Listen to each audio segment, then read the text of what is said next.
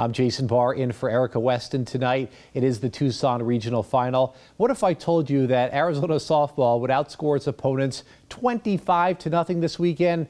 That's exactly what the Wildcats did. Hosting South Carolina today, outfielder Alyssa Palomino watching from the dugout with a torn ACL.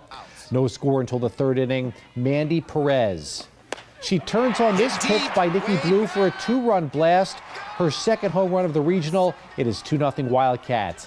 Then perhaps the play of the game, pitcher Taylor McQuillan getting good defense from Raina Karanko, who goes to the ground to make the play in time for the out. That is special stuff there. Then Karanko at bat, the single up the middle, makes it a 3-0 Wildcat lead. U of A led 4-0 in the sixth inning.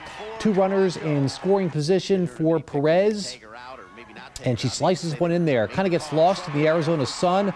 Both runs scored to make it 6-0. It's all going the Wildcats' way. And one day after Danielle O'Toole throws a shutout, it's McQuillan's turn to do the same. 9-0. Arizona defeats South Carolina. The Wildcats are the Tucson Regional Champions. The message the whole weekend has been, solid pitching, didn't give up a run, timely hitting, and the hitting. We look like a different team right now. We went from a bunch of bashers to the short game again, and that's kind of what happens in postseason. As the innings kept going on, my team just kept producing, and I think that any pitcher that has 9 runs put up on the board for them is going to want to go out and shut it down for their team because their team's working for them. The Wildcats will host Baylor next weekend in the best 2 out of 3 Super Regional.